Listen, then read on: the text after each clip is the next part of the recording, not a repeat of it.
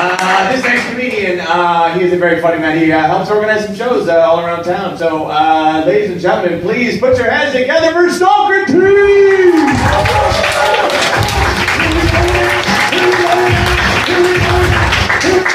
Keep it going every year! How y'all doing tonight? Yeah, sounds good. My name is Socrates. I'm also an American. Yeah, thanks. Appreciate that. You guys read the news or something? Is that what's going on? Yeah. I came over here 13 years ago, so nothing new with me. But I'm, like I said, living here now 13 years. I'm trying to learn my Dutch, and it's hard to learn a language. It's a difficult language. It's the world's third hardest language. So some of the words have to be beaten Indian. I recently learned the word aangereden. He knows the word. That means to be slammed into. Yeah, I'll use it in a sentence. Ik ben aangereden door de scooterklapzak. Which unfortunately means I got slammed into by a scooter driven by an asshole. And that's what this is about. It's I told I have to explain to other people like what the hell's going on. It's a gimmick. You know, I wish. If it was, I'd be able to move my arm better. As is, it's like I kind of have to practice this shit. I was in a sauna the other day, trying to stretch my arm, and I realized the guy's looking at me. Looks like I'm practicing to be a Nazi. Let's face it, nobody wants a sauna with a Nazi. It's worse if it's with some guy who's practicing, you know. If I make a fist instead, you know, so it looks like I'm trying to do a Black Panther thing. Suddenly better, but not much. But yeah, there was a thing called a pizza pad. Have you heard of this one? Another great word. It means bike pad. And the essence of a pizza pad is that you don't drive cars on it.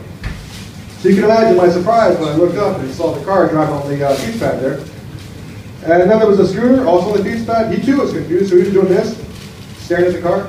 Which was unfortunate for me, because I came around the blind corner at that same exact moment. And I was going to say to the driver, this is a bike path, you should drive the car on the straight there, and the scooter, you should pay attention to where you're going. But in the end, all I could say was, ah! And then there was a smash tailways and a bit of flying, and then I did not stick the landing. I gotta be honest, I definitely did not stick the landing. I almost wish there was a video. Landed on the old arm over here and my hip, etc.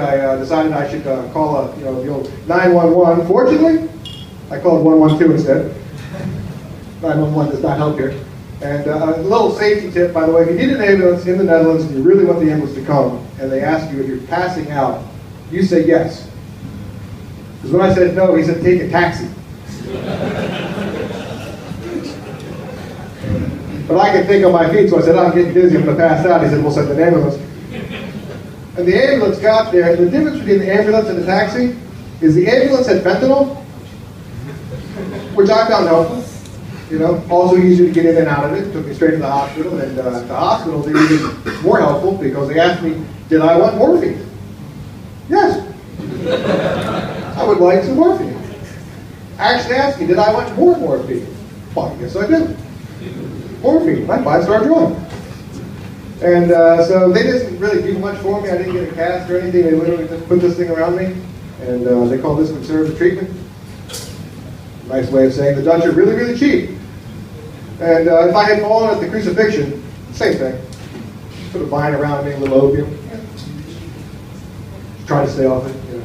So I asked them, you know, what's going on with this thing? What's your prognosis on this? And they told me that this is what they call a helaas pindakaas situation. And if you don't speak Dutch, you didn't miss anything, because it's actually not at all helpful, these words, because it literally means, oh well, peanut butter. See, it's not helpful. It's not at all helpful in any way, shape, or form. It wasn't helpful for me either as a diagnosis. And it's been a few months, and I'm going to have a CT scan. I might need surgery, and I asked, you know, what do they think now? And they gave me the least useful of all medical advice you get here, which is, it comes good. And you've heard it. They tell it to everybody, and they have nothing else to say. It comes good. It's not even a good sentence, you know? The only time that is useful as feedback is when you're shopping around for a male prostitute. How's that work? Oh, it comes good. And the back end? Helaas pindakaas. I didn't think it squares the circle on that particular joke. But, so, if you said you're dating, or you're both Dutch, you're both Dutchies, right? Oh, you're the German. How long have you been together now? 3 years? You live here, though, or? Yeah. And you speak Dutch as well, or you speak in English to each other, or you German? English, but now I speak Dutch, she speaks German. Hey, perfect, great. So, like in, first of all, there's a word that the Dutch use. It's the most confusing word to me. It was one of the, for Buitenlanders, us Outlanders, it's a confusing word. That word is, I've never been poo-pooed before, but I've definitely been hand a few times. You know, I hear myself saying that when I'm sitting on benches and otherwise. Is that me? I don't know. There's worse times to hear that word. I think one of the worst times possibly to ever hear that word is like, you know, after sex. How was that, huh?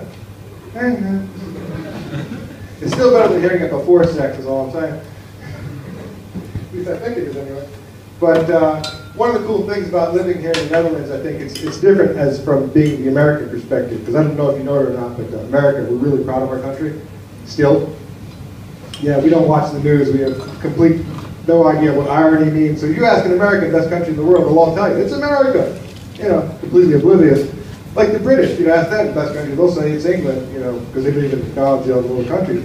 But you ask a Dutch person, what's the best country in the world? They'll have a good. Hello, the Netherlands? Nah. You think? With the weather?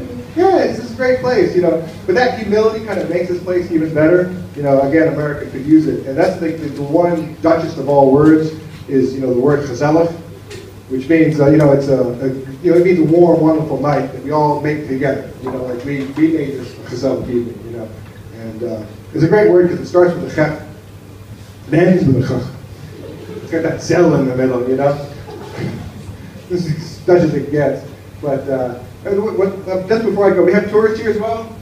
Some tourists. You know this river behind me? You know the Idge? You know, you ask a Dutch person, how do I get across the Idge? They have no idea what you're talking about, you know, because they pronounce it as I. But all us tourists, we know it as the Idge. You know what I'm saying? And one last little thing, because it's like this is supposed to be overnight, so I'll take one shot at one thing. It's great to end on a new thing. But I've been recently told, my friend of mine told me that you should be 100. You take your height, centimeters, your minus 100. That should be your weight. So I'm 185, but I weigh 92. So either I have to lose the 7 pounds or gain 7 centimeters.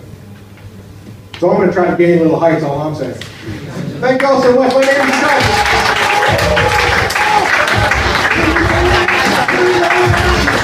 Give it all for Socrates, everybody, please.